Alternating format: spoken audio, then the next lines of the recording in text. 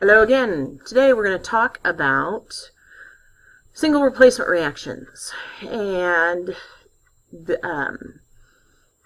how reactive different metals are. If you look at the back of your periodic table, there is a list called the activity series.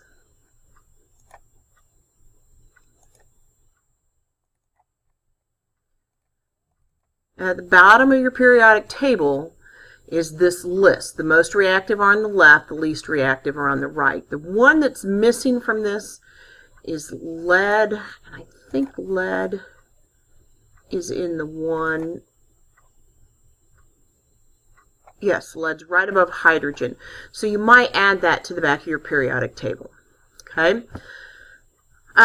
Different metals have different activities. Some metals are very active, such as lithium, sodium, potassium, and cesium. And we've seen those, we've seen videos of those reacting with water. Some are more inactive. And an activity series is the ranking of the metals and according to their activity. So we're going to test metals, and we're going to rank them. Okay? The background information is, what type of reaction are these? Are these synthesis, decomposition, single replacement, or double replacement? The title gives it away. It's a single replacement lab. Our beginning question, then, is which of these metals are the most reactive? All right, you're going to have samples of aluminum, tin, magnesium, zinc, iron, lead, and copper. 1, 2, 3, 4, 5, 6, 7 samples. And you're going to have solutions: silver nitrate, lead nitrate, aluminum nitrate, zinc nitrate, copper 2 nitrate, excuse me, and zinc 2 nitrate, and tin 2 chloride. Okay, and then you'll have well plates. So, the first thing you're going to do, you've got a well plate. You're going to label the well plate. My suggestion would be take this, get a piece of paper,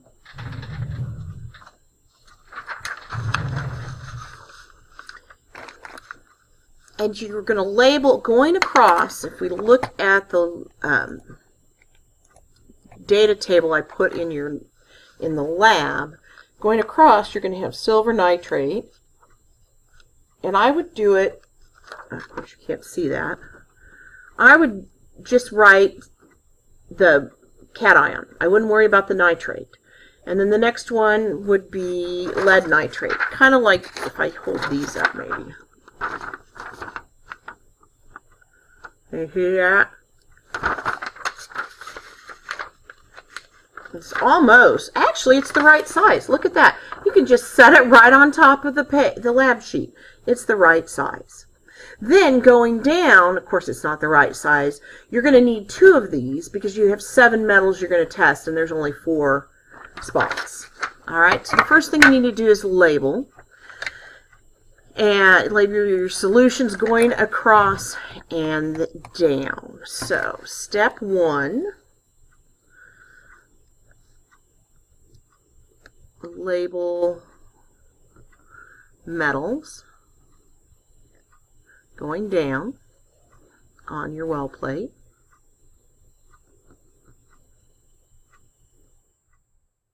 And then step 2, label the solutions, or you can just put the cations if you want to, going across.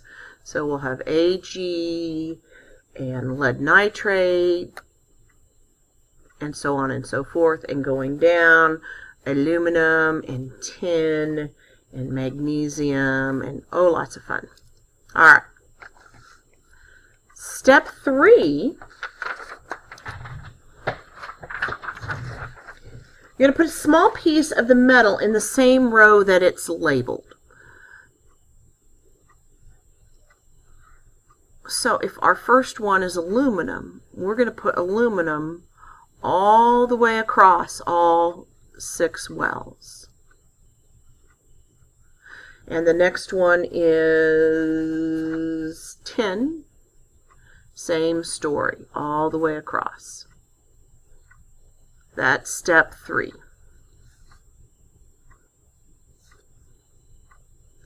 Step 4, you're going to do the solutions. So this time, going down, we're going to put the silver nitrate all the way down through the 4 in this the first plate, and you'll have 2 plates, like I said, because you'll have 7. So you'll put your silver nitrate all the way down, and then you'll put, what's next? Lead 2 all the way down, and so on and so forth. A few drops, enough to cover the metal that's in there. Okay? After 5 minutes, you're going to take the metal out with forceps so that you can see what's happening. So if this is your well and this is your little piece of metal, you're going to get a pair of forceps, which are just a fancy name for tweezers, and pick it out. And I would get a lab sheet, and I would actually make a grid on a plain, just get a piece of paper, copy paper, and I would make a grid. And so in this first one, if you had, we were doing aluminum going across, and this was aluminum plus silver, and you can write down what happened.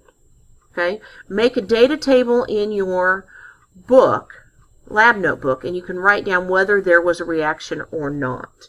And I would put the little piece right above it so you can see what was happening.